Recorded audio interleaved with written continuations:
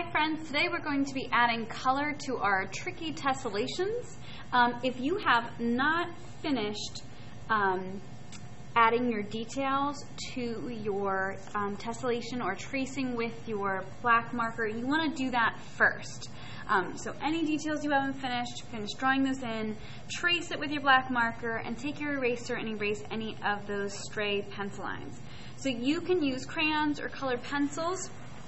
For this, the reason why we're going to use crayons or colored pencils is because we can do a little bit of shading with our shapes as well to make it a little bit more interesting to look at.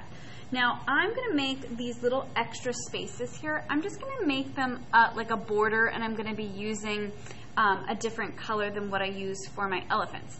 Now, you have an option. You could do all of your drawings or shapes the same color, or you could do a pattern. So I think I'm going to do a blue elephant, then purple, blue, purple, and I'm going to do a pattern with those two colors. So it's every other elephant, just to make it a little bit more interesting. You could even do 3 colors. Maybe I could do blue, green, purple, and then do purple, blue, green, and kind of rotate those colors if you want, but I kind of want to make it a pattern.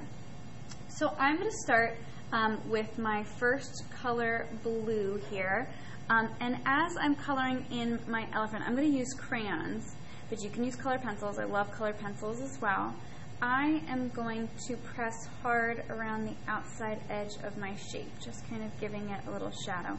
I'm going to leave a little tusk blue here.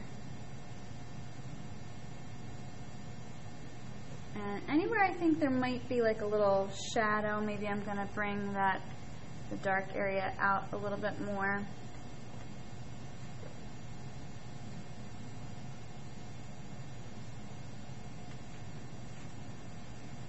And again, you can definitely use more than one color for my elephant. It's mostly going to be blue, but maybe I'm going to use another color inside the ears here. Okay. And I'm going to press a little lighter around the inside. Kind of pressing darker around the outside. You can always go in with a darker color as well. It's up to you.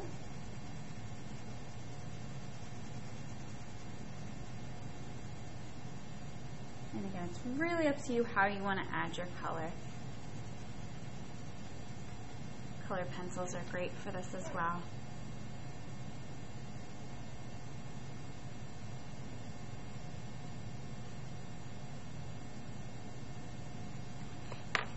Use another color for the inside of the ears here. Maybe I'm going to use different blue. Or maybe I'm actually going to, I'm going to use the purple. It's a little bit darker here inside the ears.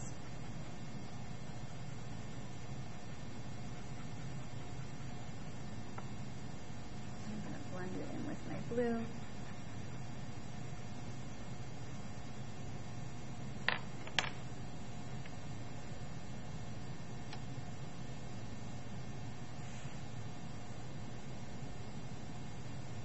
You really can color it however you want. Just think about adding a little bit of shading here and there. You can even go in with a darker color, like I've got this indigo, which is a darker blue. I could add a little bit more of a shadow in here, or there might be a shadow maybe where the creases in my elephant, maybe his little. Okay. All right.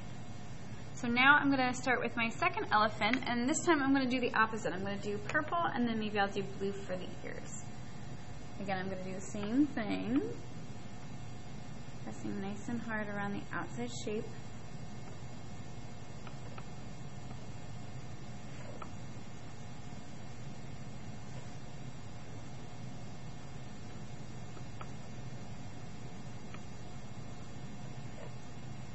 I won't color in the whole thing. And I gotta apologize, my document camera colors turn out a little bit different than they actually are in real life, so this might look blue to you, but I promise you it's purple.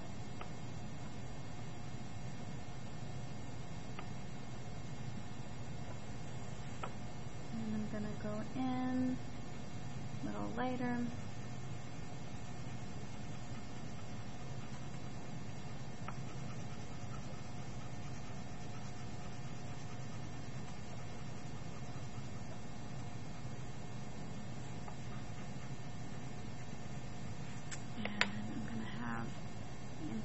Here's the blue.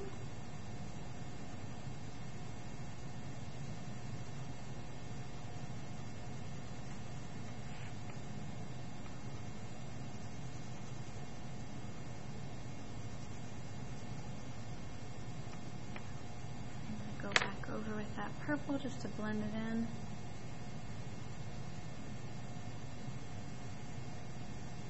And you can do totally different colors. You don't have to do similar colors like I did. I'm just going to go in with that indigo just to create some shadows.